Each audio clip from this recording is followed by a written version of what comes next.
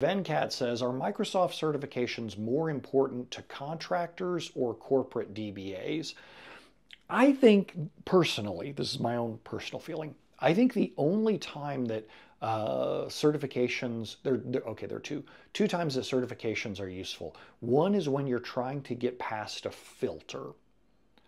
These days, open job postings have so many unqualified applicants coming in that companies are often putting up a roadblock of a certain certification just so that they can cut down the number of applicants to that job. So if you're applying for a job from strangers, certifications can be helpful. But I'll be honest, if you're applying for a job from a stranger, you're kind of already screwed anyway. The other time when certifications are useful is if you want to learn something and you want a finish line.